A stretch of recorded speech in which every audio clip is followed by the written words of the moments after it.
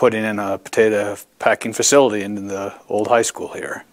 Some of this stuff still has to go up. That's all the music room stuff. And at present, we don't have a music teacher, so it just got shoved in here. You know the day-to-day battles with the dust and dirt in that facility and the molds from using evaporative coolers that were of old stature that didn't work properly, and having tuna fish smell throughout the cafeteria and the whole office space because that water would sit too long and it would just become moldy and rancid, and you had to deal with that on a daily basis. And you know, the amount of dirt that we had throughout that building was incredible.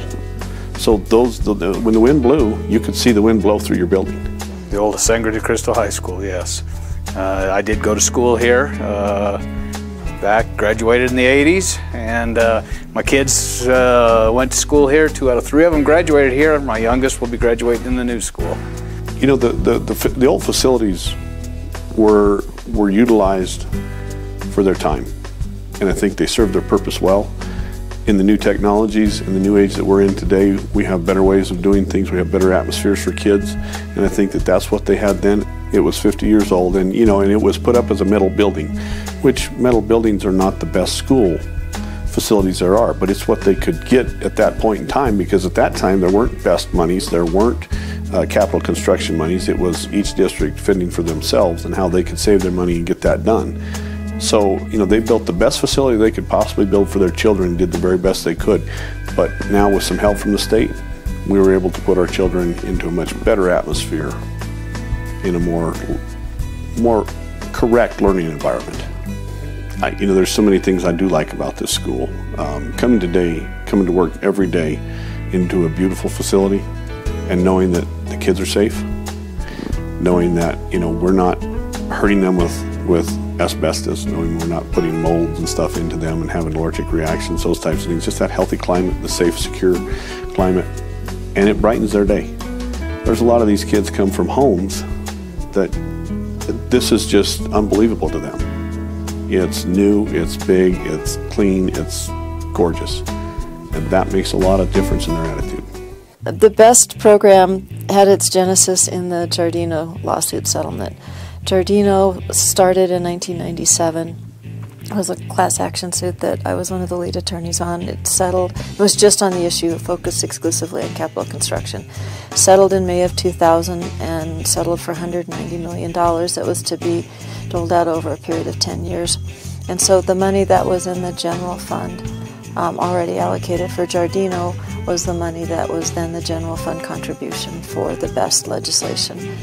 And the way B.E.S.T then kind of, Giardino morphed into B.E.S.T was I took the Speaker of the House at the time, Andrew Romanoff, on some tours of schools because my strong sense was that people, even if they toured them during campaigns or driving through communities, hadn't really focused on the really desperate and dilapidated conditions of the schools, and that proved to be true. And I think when Speaker Romanoff came down to the Valley and saw just how horrible the conditions were down here, he was moved to try to do something, and so he worked with Treasurer Kerry Kennedy and Mary Wickersham in Kerry's office to put together the B.E.S.T legislation. And it has worked, I would say, you know, reasonably well over the few years that it's been handing out money.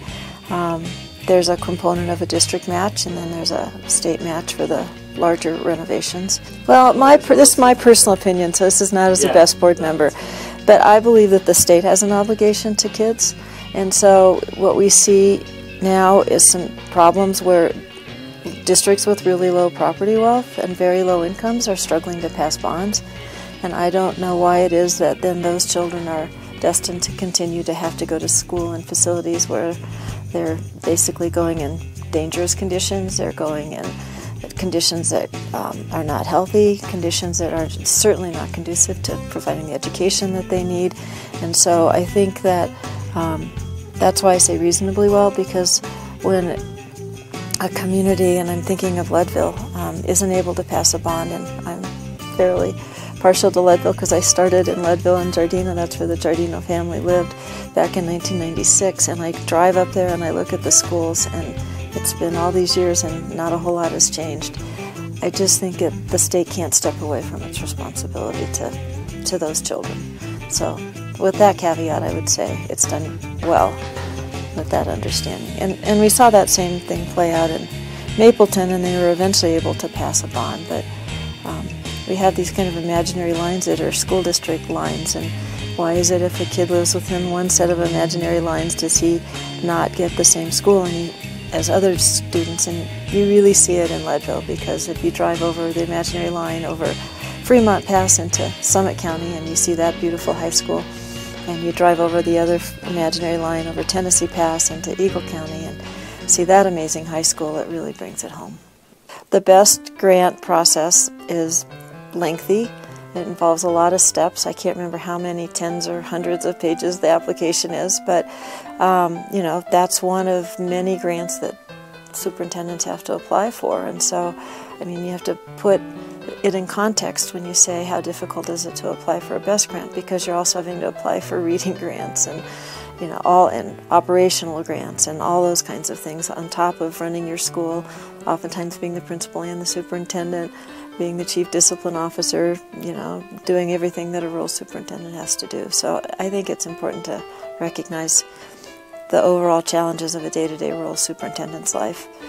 As far as schools that have applied and not received them, I'm aware of several. One is Kim, Colorado, which was one of the centerpieces of a video that we did for the Lobato trial. The school there is really in need of an overhaul. Not just the school, but the athletic facilities and just the whole school environment down there needs some new attention, especially from the state. And the community there is very property poor, very supportive of their school, very supportive of their teachers and students, but you know, they were turned down for a B.E.S.T grant. You know, we have no fire sprinklers. There's no monitoring of fire alarms or anything like that that you might expect in a newer facility. We have an alarm right at the front door here at the high school, and it works off of a switch in the office about eye level that pretty much anybody can flip. In fact, every once in a while we'll have a student ask, well, what's this switch? And they'll turn it on and kind of get a scare really quick and flip it back off. But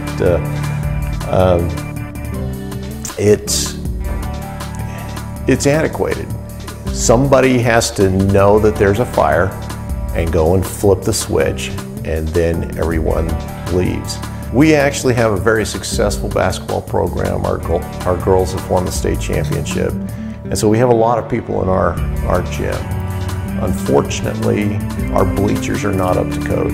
The stairs are not adequate. We've got an aging community here, and they have great difficulty getting up and down the stairs.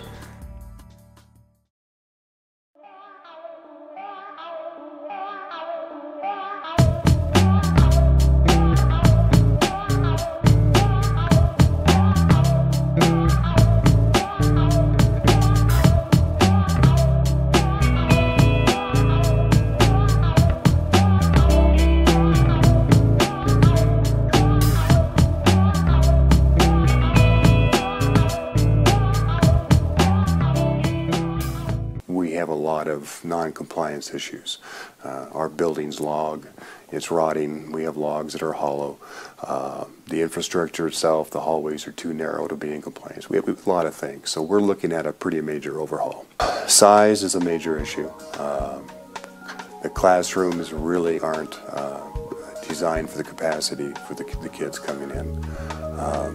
Other issues that we have, of course, you mentioned the structure. This building we're in now is not in the greatest of shape, as has been stated. Little things, and I guess they're not little, but historically for us, when we have track as an example, you may have noticed that we have no track. There is no field. So when we have track, if you come in during track, our kids are running on the street. Literally, they're running on the highway, they're doing their practice out here, dodging cars. Not the safest situation to be in. So it would be ideal to have, obviously, a place that they can pursue those activities safely. In a perfect world, we wouldn't have pursued this for 2 years. We would have delayed pursuing the the B.E.S.T program for 2 years from now. And the reason being is that the mine will be in production, at least the forecast is in 2 years. So we'll know what kind of influx we get for the students from the mine. We're already seeing some influx from just the core drillers and some of the preliminary work that's being done. If I was to compare a classroom that we have now, and I'm sure you'll have it on video at some point, looking at a classroom, and then walk into one of the new classrooms and say, oh, Center High School. When I walked through and I went down for the ribbon cutting, you walk into the halls, they're big, spacious, bright, colorful. It's gorgeous. You just, it's. I don't want to use the word happy, but that's what comes to mind. It's just a place that is inspirational, I think, when you walk into it. If you walk down our halls, and going back to when it was built, I mean, that was the style. You have the wainscot, the dark wood, the old walls.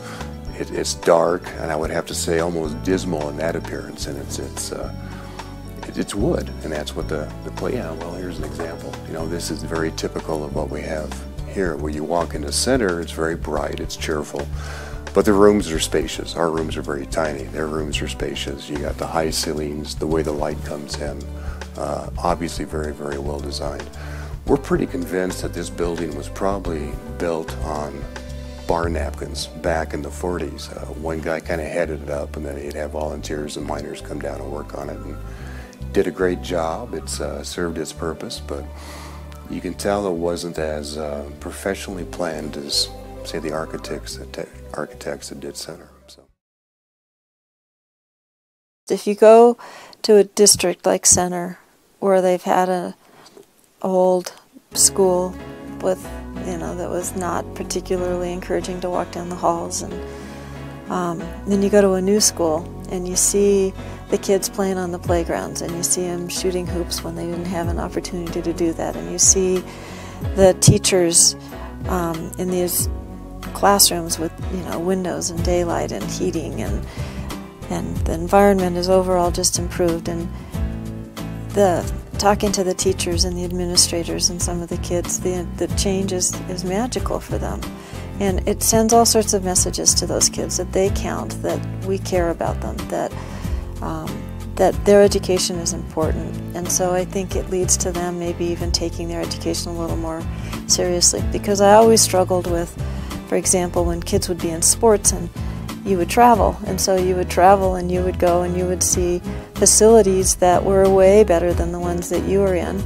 And I'm sure kids would think, why is it that way? Why am I not as important as the kids in those schools? Or the converse, where kids would come to their school and they'd be embarrassed about the quality of their locker rooms and the facilities. And you hear stories of kids not wanting to go into these locker rooms because they are pretty run down and dreary. And then just on the education side, you know, I saw the computer room now in Center, and it's all centralized, and the science labs actually have science equipment, go figure, right? And, you know, wiring and plumbing for gas and electricity, and so you can actually do science experiments in a science lab, and you can take care of a spill if it happens. I remember in Centennial, before they got a new school, in the science lab, they had a mop in the science room. They had no drain. They had no way, if anything happened, to get rid of chemicals or anything that would happen in the room, and you kind of would look at it and go, oh, okay, that's the safety features of the mop in the corner. And you see the rooms wired for technology, and I mean, it just opens up doors for opportunities for those kids to be able to learn and to achieve in ways that you never could have done in an old facility.